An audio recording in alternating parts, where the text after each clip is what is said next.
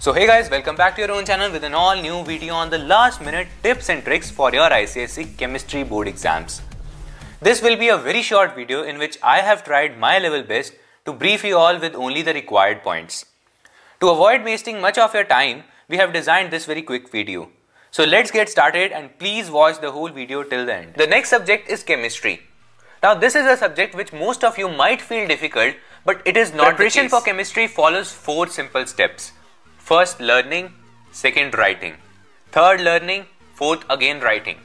Chemistry involves a lot of memorizing power, and that will only come by learning and writing no matter what one says. Learning plus writing what you learned is the perfect match for a brilliant score.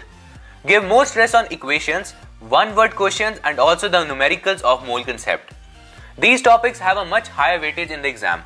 The most important chapters for chemistry board exams are organic chemistry, mole concept, electrolysis, study of compounds and finally the very important aluminium portion in metallurgy.